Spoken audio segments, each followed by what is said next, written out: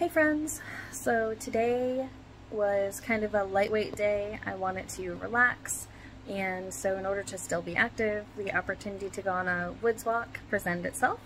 And so hit the trails. Very easy trail. It's like single track. A lot of people bike on it. It's so nothing super tough or technical, but wonderful to get out. About 2 miles, just.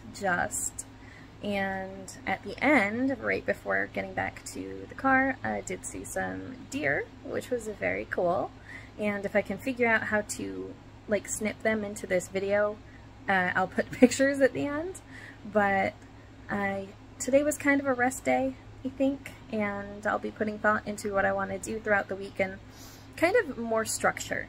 So this first week has been figuring out like what I want to do and how I want to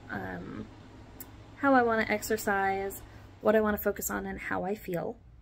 And I think this next week upcoming is going to be more figuring out the exercises I want to do, if I have a rotation I want to stick to, do I want to add some high intensity stuff, you know.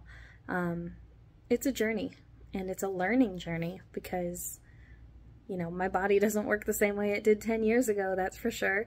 So anyway, I hope everybody's had an amazing weekend.